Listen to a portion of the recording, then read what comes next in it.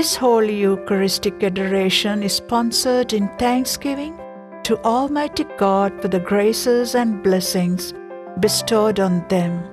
Praise the Lord. Oh, give thanks to the Lord, for He is good, for His steadfast love endures forever. From Ustinamma Felix, Jayanta Kularatna, Noella Felix, Tishan Lakmal Kularatna, Berad Indika Kularatna, Lasika and baby Venuri Bavenia Kularatna.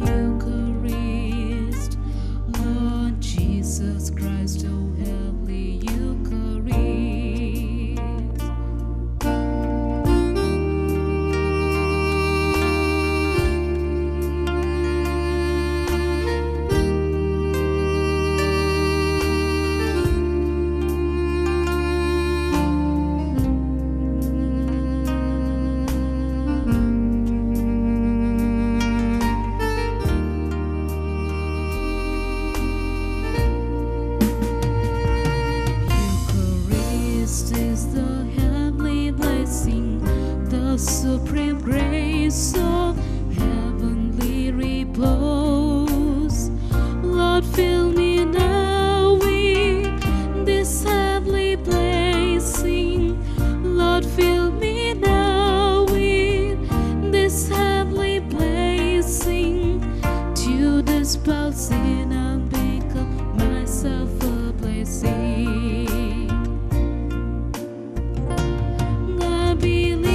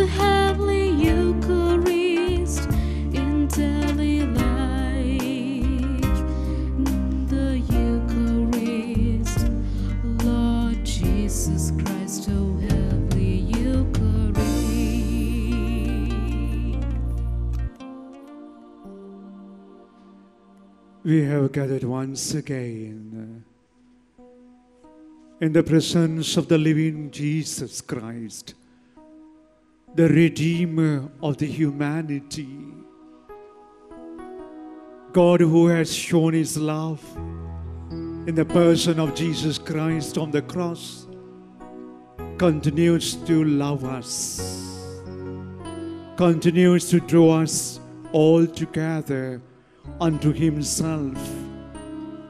Once again, in the presence of the most blessed sacrament, the sacrament of the presence of Jesus our Lord, Jesus our Redeemer, the Messiah, the Son sent by the Father, the bread that came down from heaven, the living bread, the bread that continues to feed His sheep, feed His believers, feed His people. We thank Lord once again in your presence. In adoration we kneel before you. We pray in your presence, extraordinary presence of the living God and Son Jesus Christ among us. For our reflection today, my dear brothers and sisters in Christ, my dear children and my dear young generation, we take the reading from the letter of St. Paul to the Romans, chapter 1, verses 20 to 22. A letter that Paul writes to the church in Rome in advance before he would visit. He has not been there. He has not visited the church. And he has neither founded the church in Rome. But his heart's desire is to visit Rome, to share that good news of Jesus, the risen Lord. He sees a very profound and extraordinary relationship between Jerusalem and Rome. In fact, today, what we experience, what we see in the church, it is exactly what St. Paul was able to perceive. A relationship between the church in Jerusalem and in the church in Rome.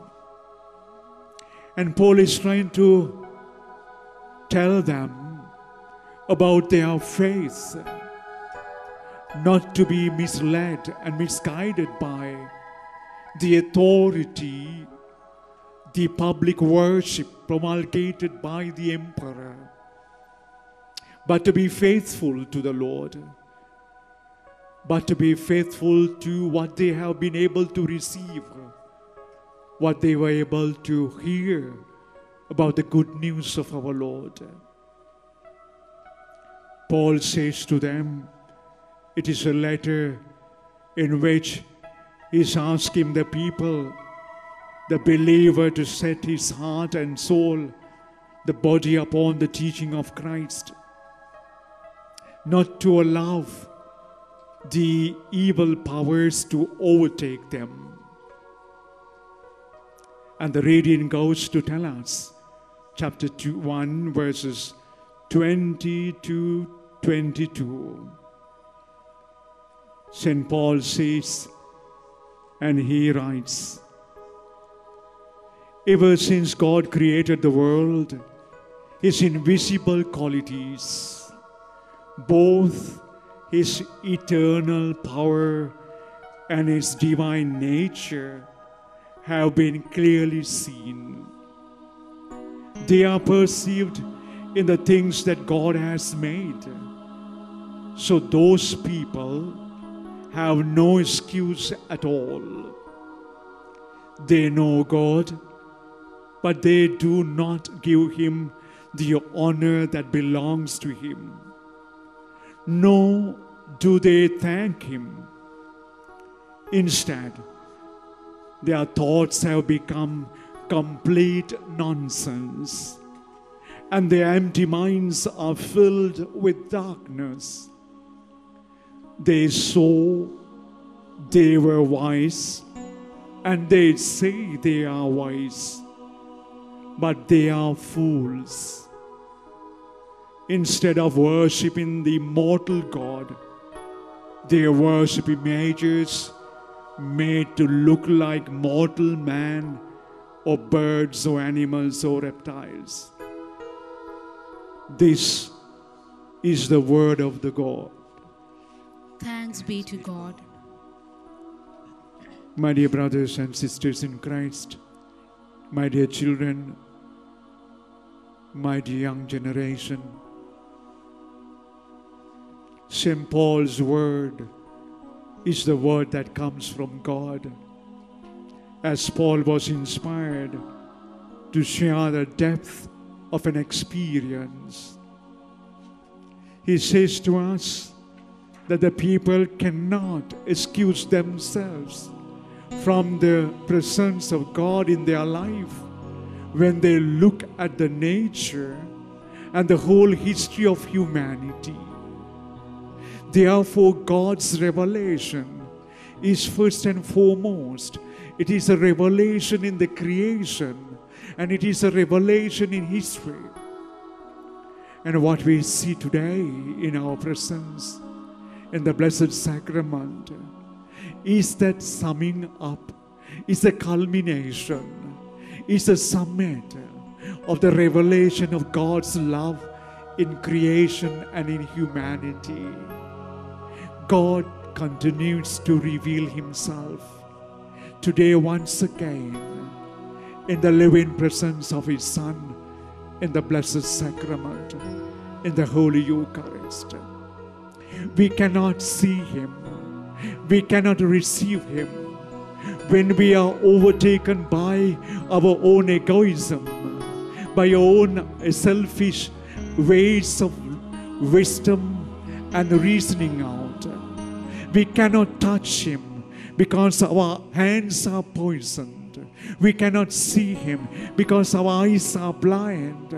We cannot perceive because our minds are darkened by our own ideologies, by our own perceptions, by our own measures, and by our own decisions, by the wisdom that we think that we can have out of God, without God.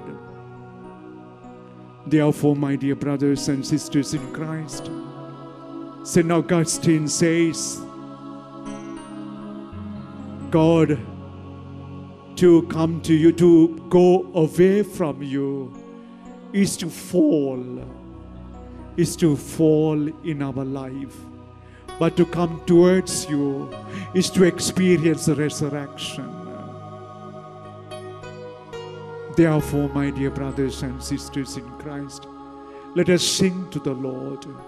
Let us open our hearts and minds in singing to Him, opening our hearts to be touched by His power, to widen our horizons, to open our minds and our hearts to see Him, to experience Him in His creation, in the history of humanity, in our own history, and who is present before our eyes in the Blessed Sacrament. Because He is alive. He is alive. He is living.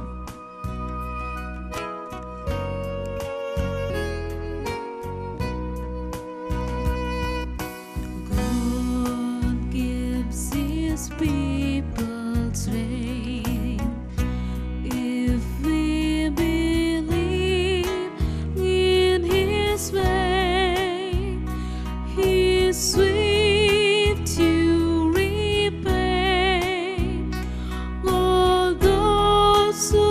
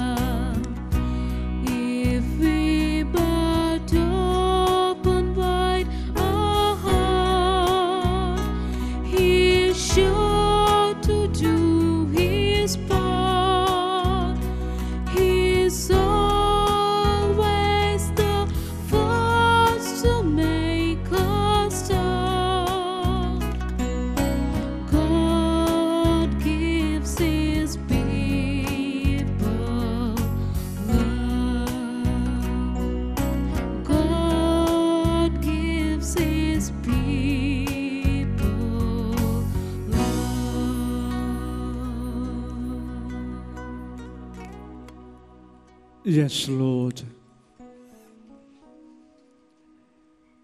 In the words of the psalmist of the Psalm 111, we thank and we praise you today with all my heart. I thank you, Lord, in the assembly of his faithful and his people. How wonderful are the things that you do. All who are delighted with them want to understand them. All that you do is full of honor and majesty. You are righteousness, and your righteousness is eternal, Lord. And you are in fact indeed righteous.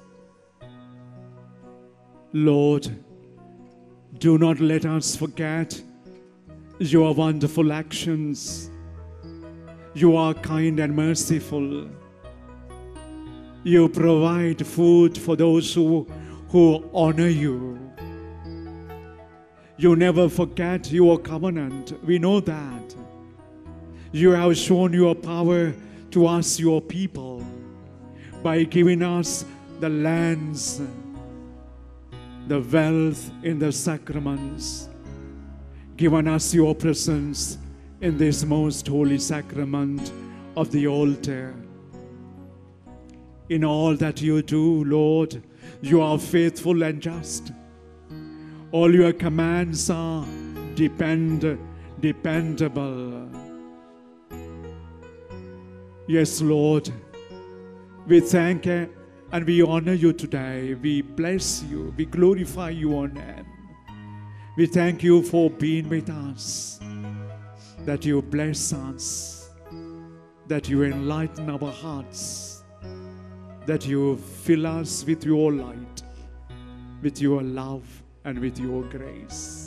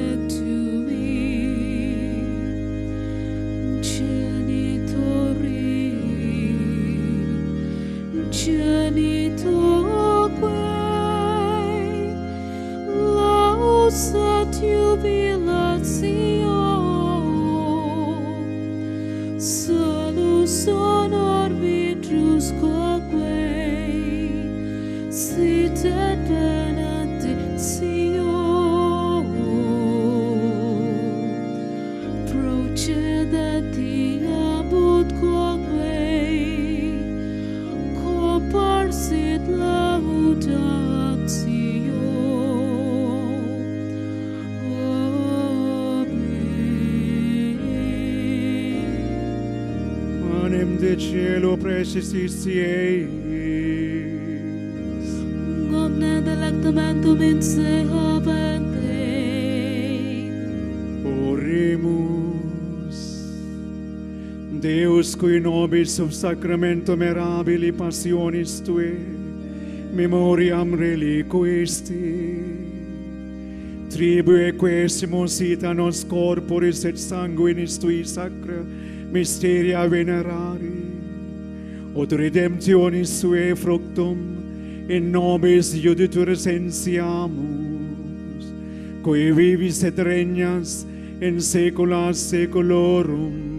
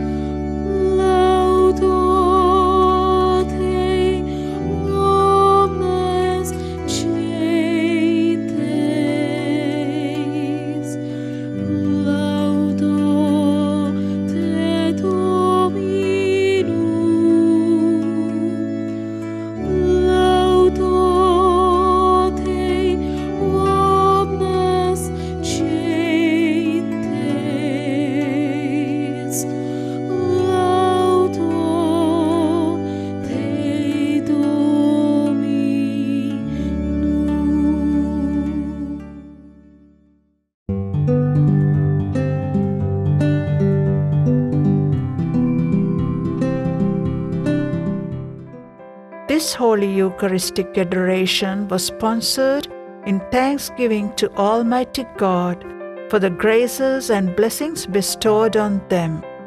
Praise the Lord. Oh, give thanks to the Lord, for He is good, for His steadfast love endures forever. From Ustinamma Felix, Jayanta Kularatna, Noela Felix, Tishan Lakmal Kularatna, Berad Indika Kularatna, Lasika and baby Venuri Bavenia Kularatna.